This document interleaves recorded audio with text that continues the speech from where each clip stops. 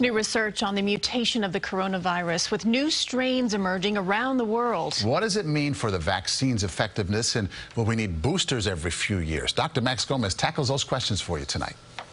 Those questions are beginning to worry some experts.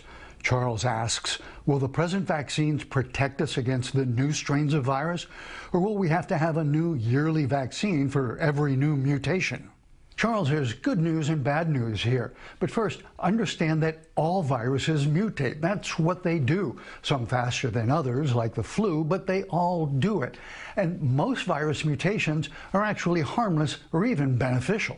The good news is that the mutations that led to the more contagious corona variant from England so far appears to be susceptible to both the Pfizer and Moderna vaccines. Several studies have shown that the vaccines produce an immune response more powerful than even a serious case of COVID-19. But results of studies on strains from South Africa and a similar one from Brazil, neither of which have yet been detected in the U.S., suggest that the vaccines may not be as protective against those variants. As for needing a yearly or every few years booster shot, we don't yet know how long the vaccine immunity lasts. This is still all too new. However, if new strains show up that aren't susceptible to the present vaccines, then we may need more frequent shots to stop those.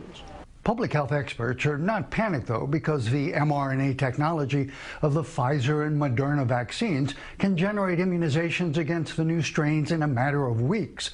The key is to do much more genetic analysis of coronaviruses than we're presently doing, so vaccines can be made before worrisome mutations become widespread. Dr. Max Gomez, CBS 2 News. And for more of Dr. Max's answers to your vaccine questions, just head over to cbsnewyork.com.